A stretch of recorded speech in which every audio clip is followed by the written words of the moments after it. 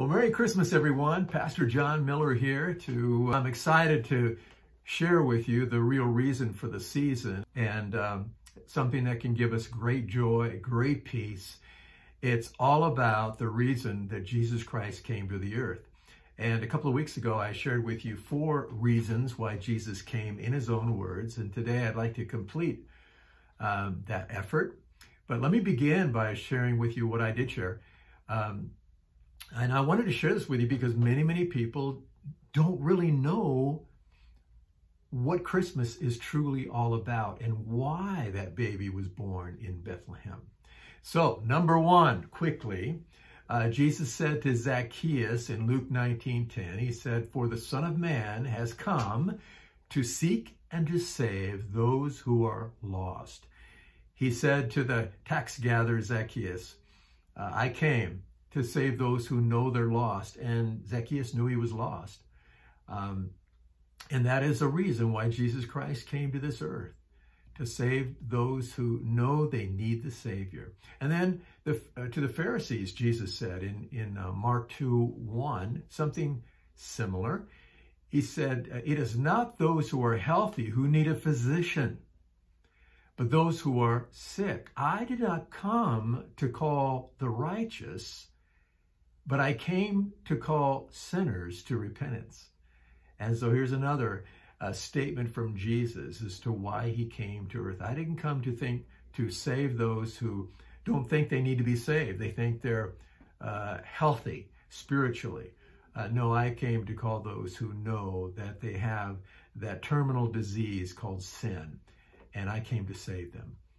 A third reason is that Jesus said to his disciples, "The Son of Man did not come to be served, but to serve and to give his life a ransom for many." He said that in Matthew 20:28.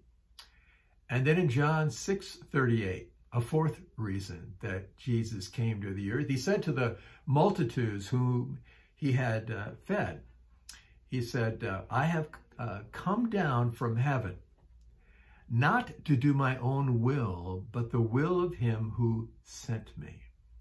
That's why I came. Didn't come to do my own will, but the will of my Father in heaven. Today, we've got a 5th reason that Jesus came to earth in his own words.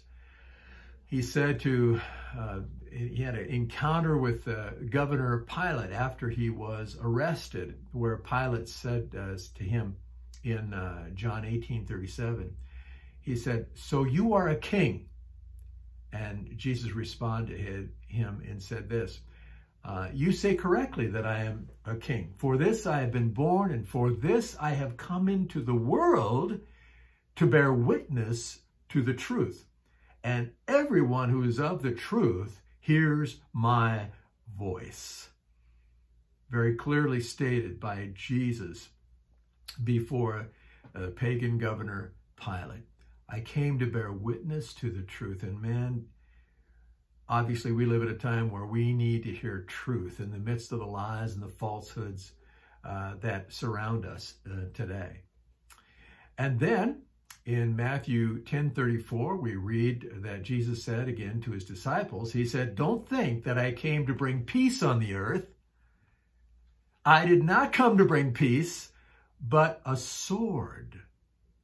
And you can read that in Matthew 10:34 and following, where he does explain that in coming to Jesus Christ and developing a relationship with him, you can be at odds with other people who are not willing to bow their knee to the Savior. They reject the light that Jesus brings into a dark room because their deeds are evil and they don't want it exposed. And when you come to Jesus, you have the light of the world within you. You shine that light, and there are people who don't like it, and even people perhaps in your own family who would reject you because they reject Jesus. So that's what Jesus meant by, "Don't think that I came to bring peace," because my coming can cause a reaction where people would actually hate you because you know Jesus.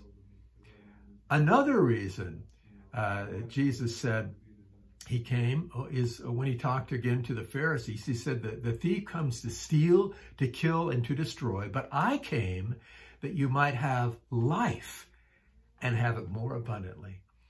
And so on that Christmas morn over 2,000 years ago, when Jesus came to this earth, he came that we might have a life of abundance, a life of meaning and purpose, that we might have life and have it to the full, to the uttermost, abundant life. And we truly have that in Jesus Christ. Beautiful, John 10, verse 30. Let me add one more to this list, an eighth reason. And this is actually from the Apostle John in 1 John 3:8. 1 John 3:8, where John says, the Son of Man appeared for this purpose, that he might destroy the works of the devil. Boy, I love hearing that, because the devil seems to be getting an upper hand today throughout the world, as he has so often. And yet Jesus said, I came for this purpose, that I might destroy the works of the devil. It's beautiful. God, the Lord Jesus came that he might deal with sin and death and the devil. And so Christmas is something that tells this full story of why Jesus came to earth. And it's a day for real rejoicing. And I trust that wherever you are, with family or without family on this day, that you might feel the joy, the peace, and the hope that we have through our Lord Jesus Christ. So God bless you on this wonderful day. Bye-bye.